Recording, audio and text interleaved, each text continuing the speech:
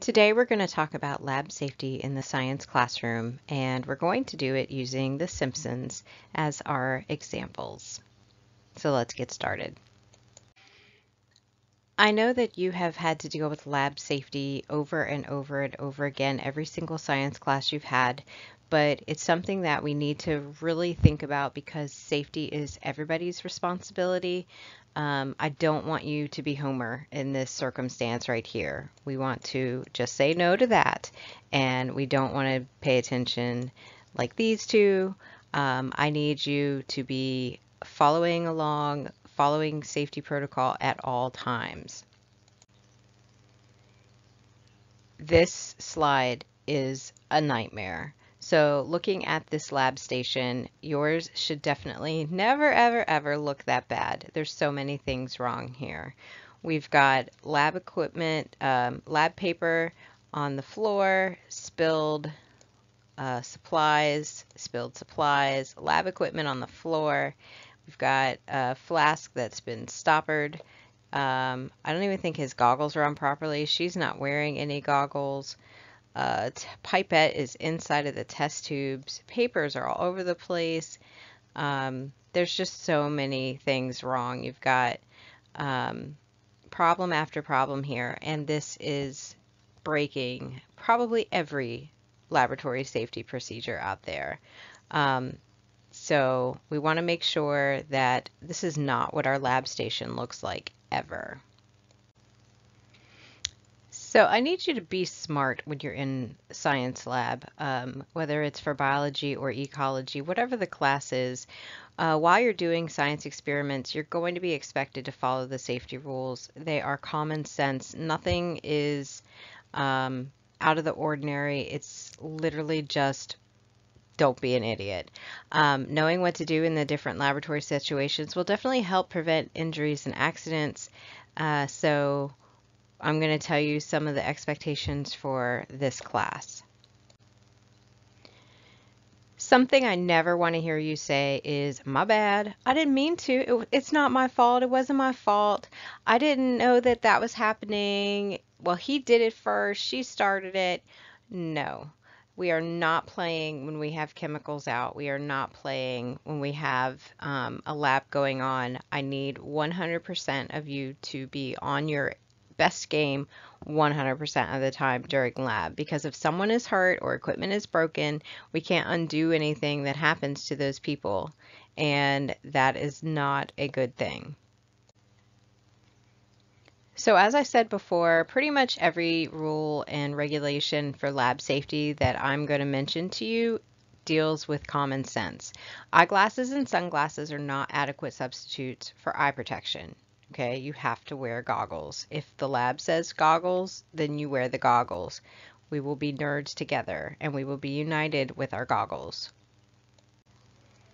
Okay, so looking at this really quick comic, we have goodbye summer, goodbye skimpy tops, goodbye long sunny days, goodbye pants that look like they're falling off, goodbye bare chests, bare bellies, bare thighs, and nearly bare rear ends, goodbye tattoos, navel rings, and sequin tummy fat, goodbye body parts I don't want to think about, and underwear I don't want to see. Summer's over, put your clothes back on everyone, and let proper civilization resume.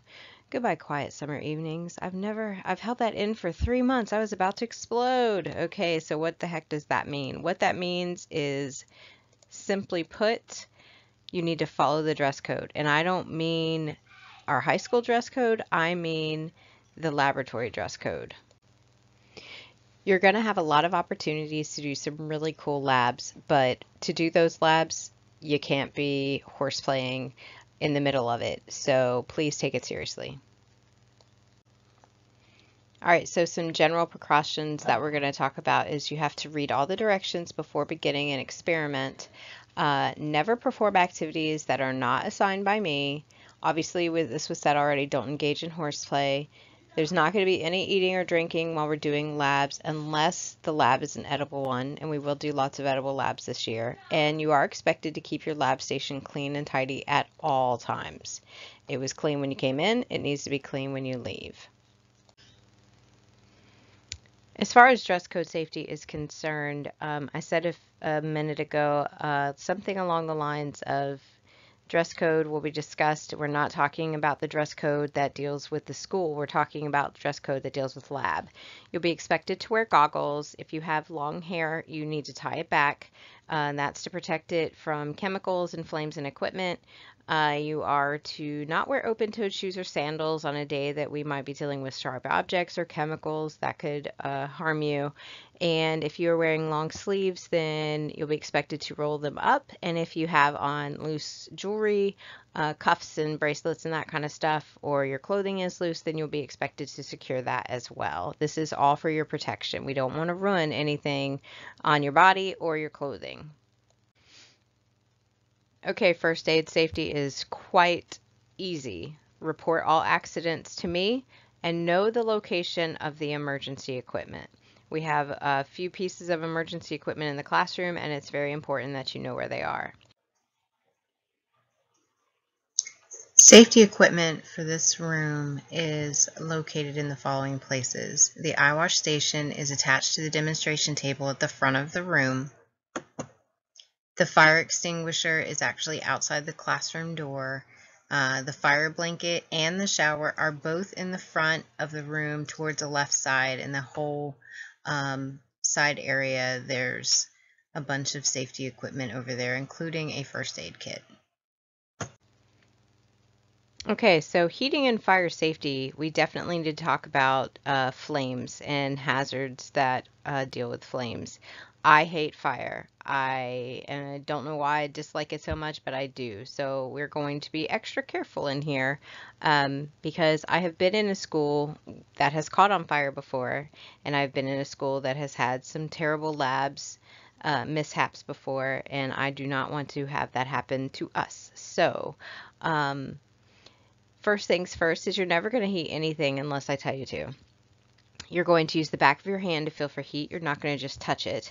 And obviously no closed containers to heat a liquid in. Now, we will be using things like forceps and different pieces of lab equipment that will help us if we are ever heating something so that we will not burn our hands, oven mitts and that kind of stuff. Think about basic kitchen chemistry. What would you do if you had to take a cake out of the oven? You would not just grab it. You would use an oven mitt, and the same applies in science class as well.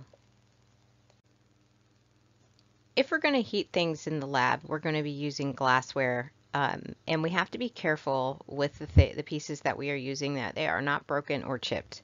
If you have any broken or chipped glassware in your possession, let me know. When I was in the middle school, we were getting rid of the glassware and moving to plastic. So again, if you have broken pieces, please do not use it unless it has been cleared by me. You're never, ever, ever allowed to eat or drink from this glassware. Again, we will have edible labs, but that does not mean you will use those pieces of equipment. Those are for chemicals only. Please clean your glassware. If you use something, then there are going to be supplies at the sink for you to clean up what you have used. And obviously never pick up glassware without first checking to see if it's hot, because it might look like it's okay and then we are dealing with you having second-degree burns. No fun.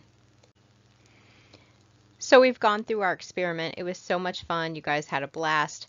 You have to return all of the equipment to its proper place. If you had a station that you had to go to, make sure you put the stuff back at that station.